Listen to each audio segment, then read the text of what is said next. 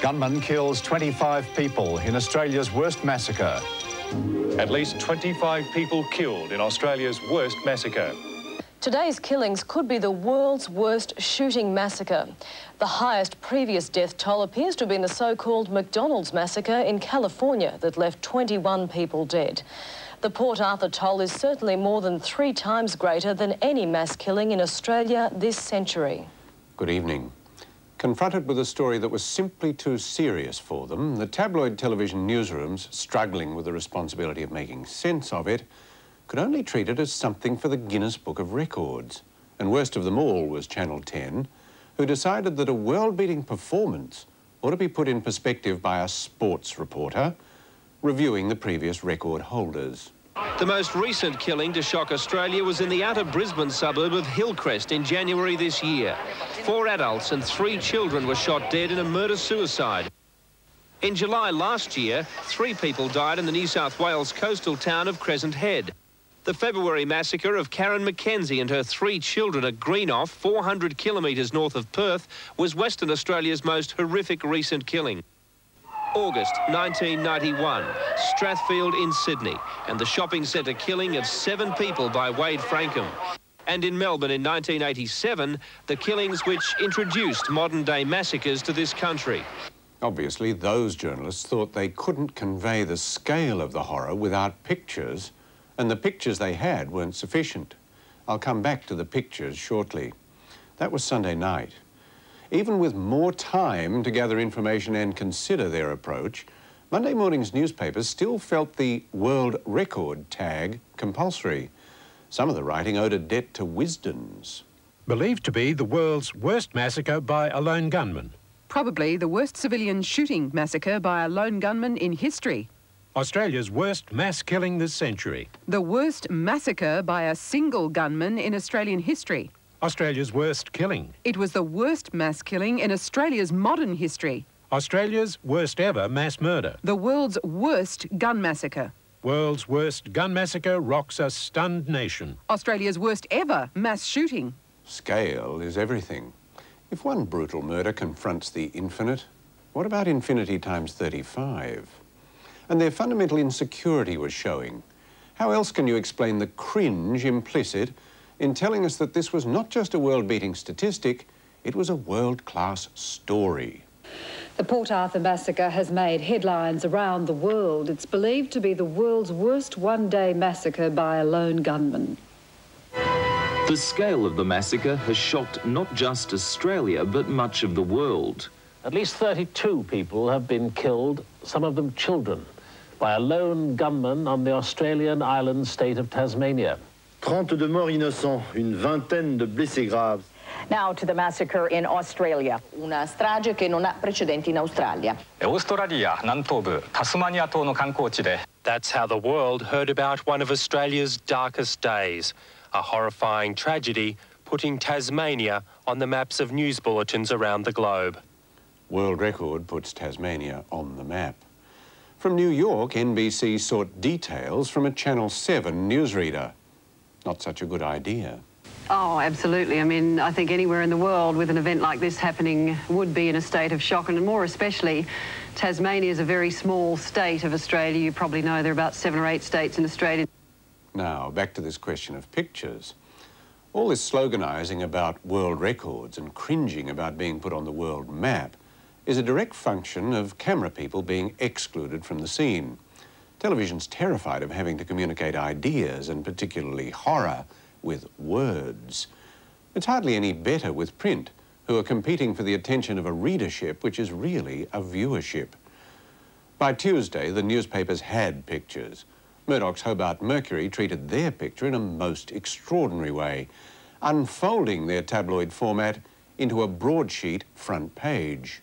This is the man. Our Tasmanian audience has his face obscured, but not the Mercury's readers. In a facile and futile attempt to avoid being in contempt of court by prejudging the man's guilt in Tasmania, where he'll be prosecuted, the Mercury explained the picture thus.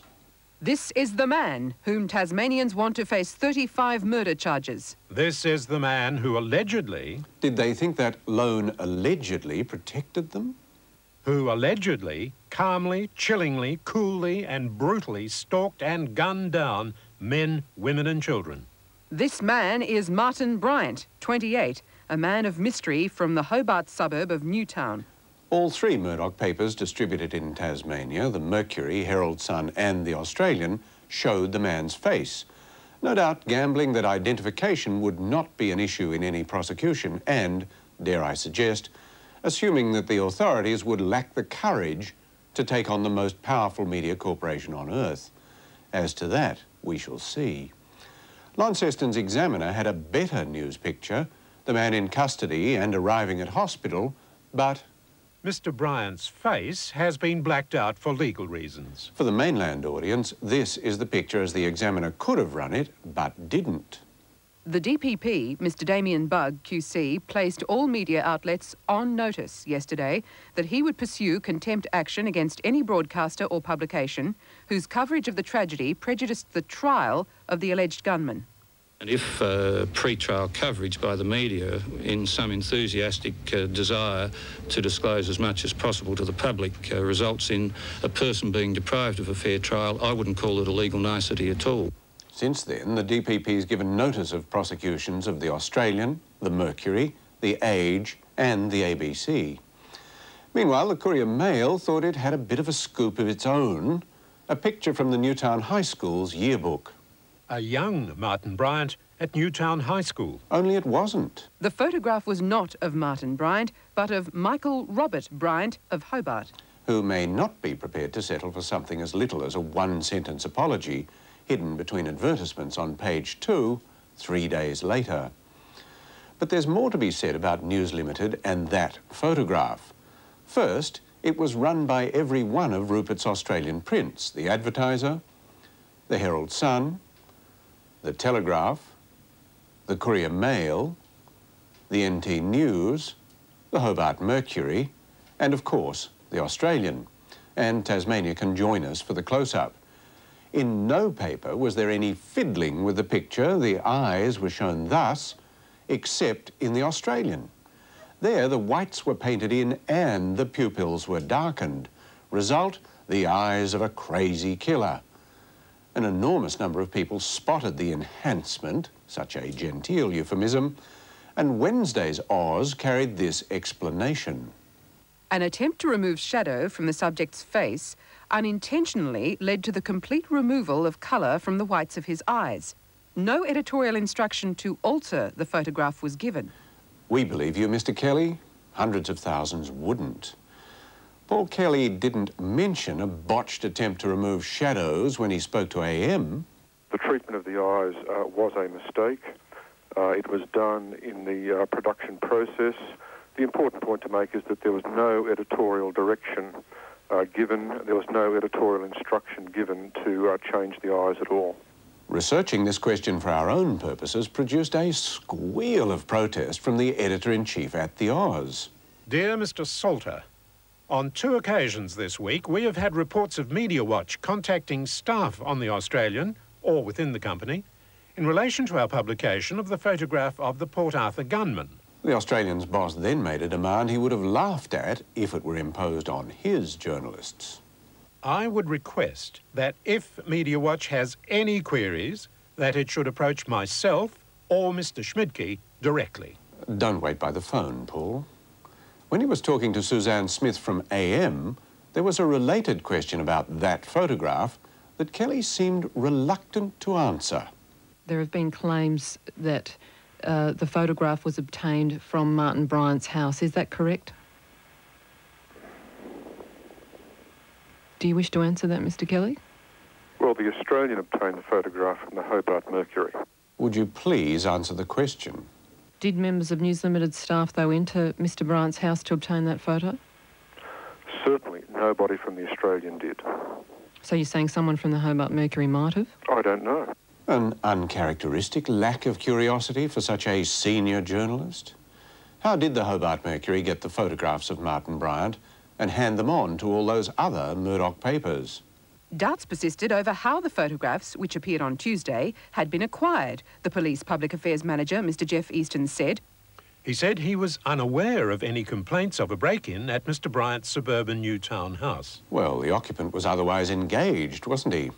But two journalists employed by the Mercury seem terribly familiar with the interior of the house. From the street, it offers no clues as to the identity of its inhabitant.